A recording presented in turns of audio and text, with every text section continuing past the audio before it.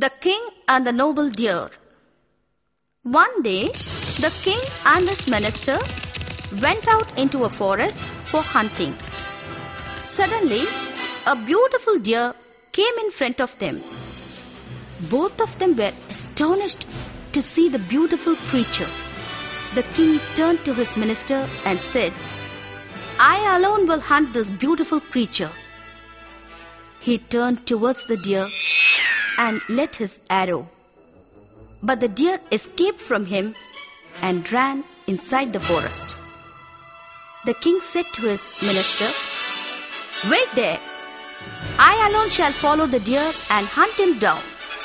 But it was difficult for the king to follow the deer as it moved deeper into the forest. Suddenly he stepped into something soft and sticky. It was quicksand.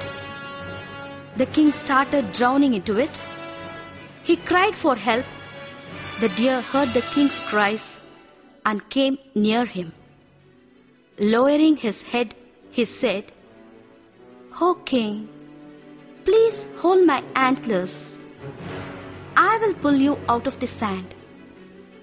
The king did so and was soon out of the trouble. The king never went for a hunt thereafter.